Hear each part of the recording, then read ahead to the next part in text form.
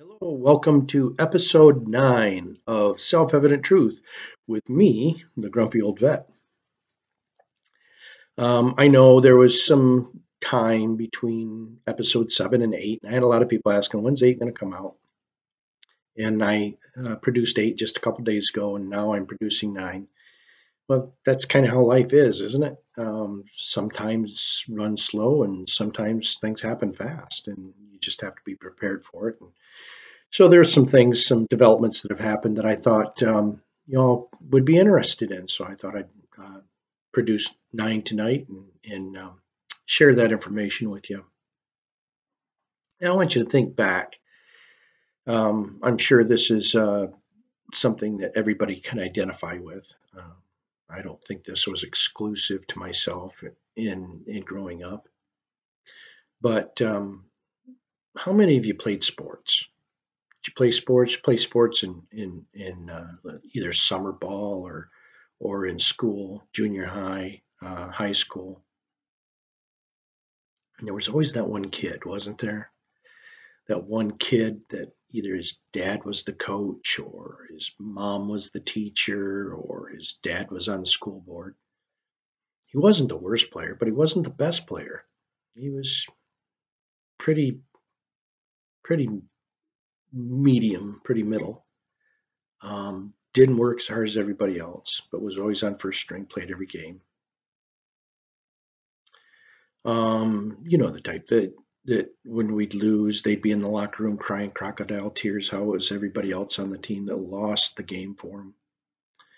But if we win, they would go on ad nauseum about the one 3-point shot that they had that must have been the greatest thing ever, and the reason why we won the game. This is the same kid that, at the team pictures, they had to be right down front holding the ball, or they had to hold the trophy if we got a trophy, and they were never ever humble winners or gracious losers. They just weren't any good at that. They never learned that because of their political connection, either their last name or who they were related to, or what position their parents were, what socioeconomic spectrum they came from. They might have been the doctor's kid, or they might have been a lawyer's kid, or their family was the well-to-dos in the town. I don't think I'm the only one that's experienced that. See, I grew up. I was taught that hard work and dedication is what was rewarded. There's some kids that'll put in a lot of work and gain skill, and there's other kids that don't have to put in near as much work to gain the same skill. Or if they put in the same amount of work, they'll gain more skill. That's just an individual thing. That's just individuals. But at the end of the day, the players and the kids, what they should be learning is how to be humble winners and gracious losers, and how to put the hard work in, and the hard work should be rewarded. That's really what we should be teaching in sports. Instead, we turned it into a microcosm of politics, and we taught kids the importance of having the right last name, or the right connections, or being from the right socioeconomic spectrum. Right? That's really what we taught. The problem is these kids grow up. They grow up, and if they didn't learn the proper things that we should have been teaching, they learned the political spectrum. They learned politics. They learned how to have their own way, how to not put in as much work as everyone else, how to ride on the shirt tails of their last name, or of other people's achievements, not theirs. And they're always the ones that have to steal the limelight, and they're the ones that will run for offices. And yeah, you know who I'm talking about. The Brent Leinigers in the world. Um, Everybody's experienced that. Well, Brent Leiniger hired some very expensive lawyers, Dewey, Cheatham, and Howe out of Lansing, and he sued the America First Party of Hillsdale, sued me personally. Now, we have quite a few people come to our party meetings, the America First people. And, there's anywhere between 50 and 150. In fact, the last one we had about 240 people there. Now, for the 10 years that I went to the party meetings with the old guard, they never had a brand standard. They never did any community work. They never had hardly any people come to the party meetings. They never pushed forward any values. They never held anybody to any values that claimed to be Republicans, so that the people that were voting, that wanted to vote straight ticket, knew that the people they were voting for, that were voting, that were running as Republicans, were true Republicans that had their same values. They never did any of that. In fact, the logo John Smith and I designed. The T-shirts we did. They never did any of that. They never raised any money for any campaigns. They never raised any money for any community organizations. They never did anything other than meet at Olivia's and have their drinks and steak, and then have their 1 hour meeting where they would allow the elected officials to come in and say whatever they wanted to say, and they'd all praise them and go home. We are the ones that did the logo. We are the ones that did the brand standard. We are the ones that raised the party values. We are the ones that held people to those party values. We're the ones that did that. In fact, even Mike Shirkey, when he got censured, commented on how much more professional that the party was being run, even though he was being censured. Even he recognized it. It was run much more professional, and there was a lot more work put into it than what there was for the 10 years that I'd gone. So Brent Leiniger got his decision from the judge. Now, let me take you back to the hearing that we had prior to the state convention in the circuit court in Hillsdale, where they were going after us Original Six, and Dewey, Cheatham, and Howe filed a 94-page temporary restraining order on the 6 new officers, and wanted to have that hearing that day. And the judge made a decision on that, and he said, this decision is best served by MIGOP and the credentialing department making that decision, and the precinct delegates in the state at state convention, rather than a judge. But then he just did a 180 and filed a decision after suspected ex parte communication with Dewey, Cheatham, and Howe, between Olsaver and Dewey, Cheatham, and Howe. And we're going to have the JTC look into that, Judicial Tenure Commission look into that and see whether in fact that's true. Sure appears to be. So, but then he goes 180 degrees and lets them pretty much violate whatever policy they want to, doesn't follow the judicial canons, and files for the anti-Trump party in Brent Leiniger. So Brent Leiniger says that they want all of our hard work given to them by May 5th. See, he didn't want to put in any of the hard work. It's just because of his last name and his position and who his parents are, that he wants this given to him. They didn't work for it. They didn't do anything. In fact, even now, their sad little meetings of the anti-Trump party garners about 18 to 25 people. That's it. And out of those 18 to 25 people, most of those people couldn't come to our party meetings, and their excuse was, well, I don't have time. Well, Marnie Kast has made every one of them now, hasn't she? That's odd. It's amazing what co-conspirators will do when they need to, right? Okay. So, um, I just received a letter from Dewey, Cheatham, and Howe, in which they now say it's the plaintiff withdraw of amended order to show cause. So we were supposed to have a hearing on the 25th, in which back just before the um, state convention, when we had our hearing in the Circuit Court of Hillsdale County, the judge said it was better left up to the MIGOP to make that decision. He asked us all whether how we pled to the contempt. We all pleaded not guilty because none of us had committed contempt. So now that the party has spoken, it's gone before all of the precinct delegates in the state of Michigan, about 24 to 2,600 people, voted that the anti-Trump party in Hillsdale, that's using Dewey, Cheatham, and Howe to go after the America First Party, needs to, if they want to remain Republicans, recognized as Republicans, they needed to stop all of this crap in the courts. They need to stop their their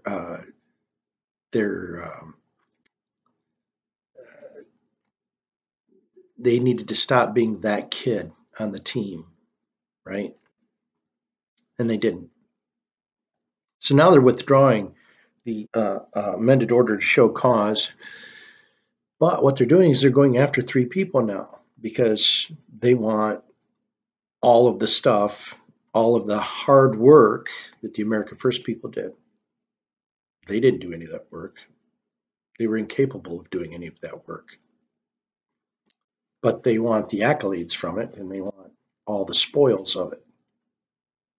Again, back to that high school thing I was talking about, the people that didn't do anything but depend on their political allies and associations to usurp other people's hard work, and the other people that were doing the hard work don't get the recognition because they're not politically connected. Well, they're going after Dave Mosby, Josh Gritzmaker, and John Smith now. Brett Leininger wants to see them in jail if we don't give him what we earned, if we don't give him what we built. He didn't build it. Look how long his dad was in politics, never came to the party meetings. He had the ability to build it, never did. They had the ability all along to do all these things that we've done. They never did. So again, we put in all the hard work because daddy was the coach or mom was the teacher or dad was the school board president. Then somebody thinks that they deserve everyone else's hard work. That's really what this comes down to. You know, I've always been that guy that puts things in simplest terms, lowest common denominator. I like to summarize things and look at it. It makes things a little bit easier. It's not as overwhelming and not as noisy when you can really get down to the crux of it and pick out really what's going on. And so I guess really what it comes down to is this. All of the people that are suing us, and some of them say that they didn't agree with it, but yet not a one of them has put a motion on the table in their sad little anti-Trump meetings or sought a second to that to have Brent drop all this legal warfare. So I don't take them as genuine when they say that. I'm going to call it what it is. They're just liars. They've all been involved in groups before. They know they can put a motion on the table. It says right there that their group is suing us. Well, if they're a group, then they can put a motion on the table for Brent to stop his actions. They can ask for a second. They can ask for a vote, and that can be put on the record. And then then what they're saying could be taken as true. But if they're not going to do that, then it's just a lie. It's a lie. They're part of it. They want that too. They want exactly what Brent wants, to not do the work but gain the spoils. So I guess the question is, should government and politicians run the party, either Democrat Party or Republican Party? Or should it be the people, the supreme authority in the United States, we the people? Should it be the people that control the parties, or should it be the politicians that control the parties?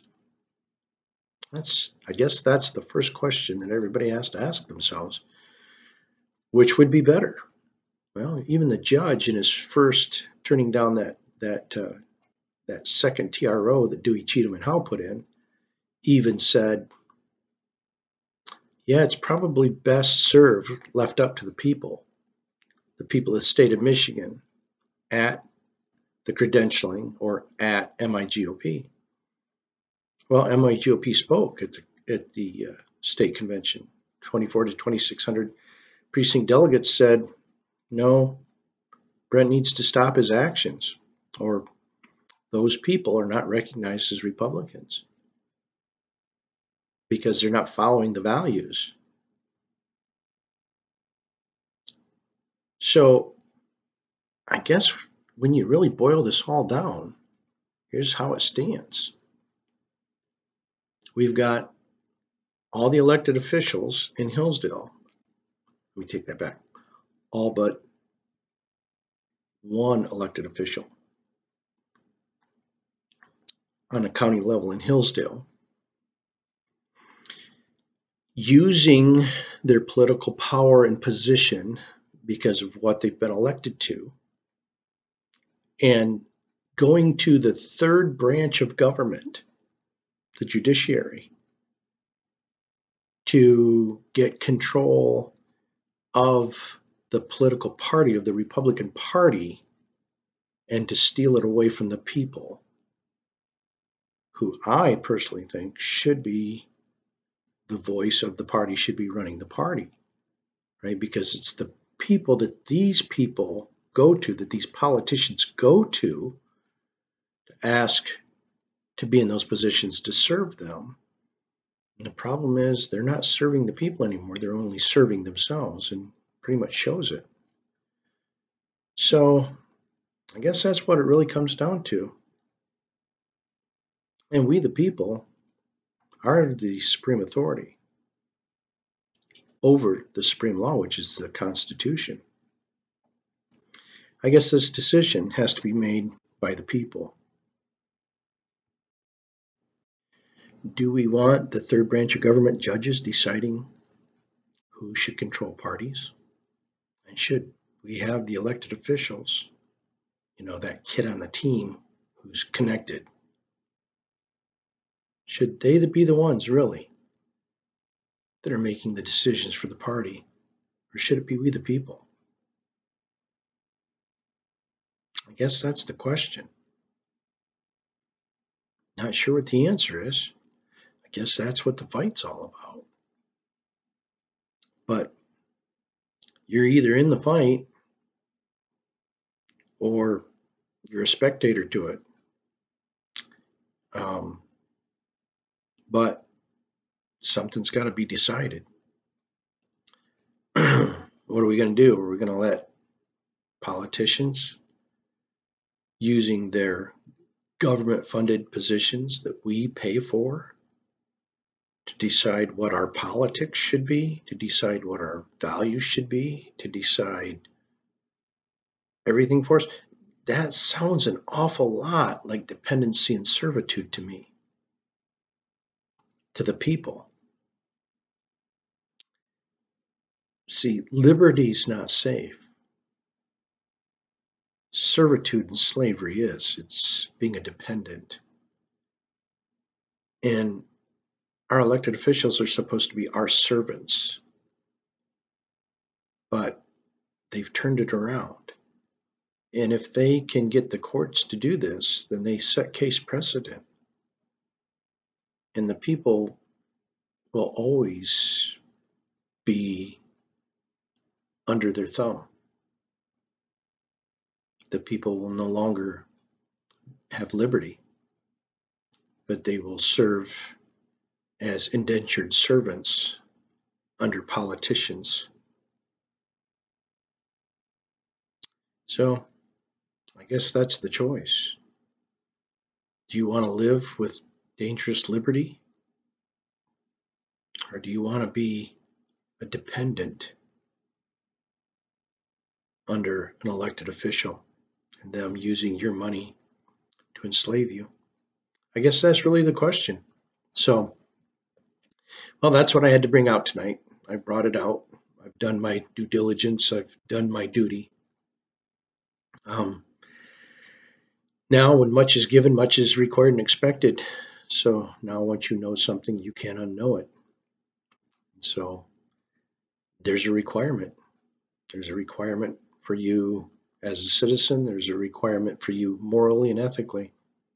So think about it and make your decision. Thanks for watching episode 9 of Self-Evident Truth with me, Grumpy Old Vet. Have a good day.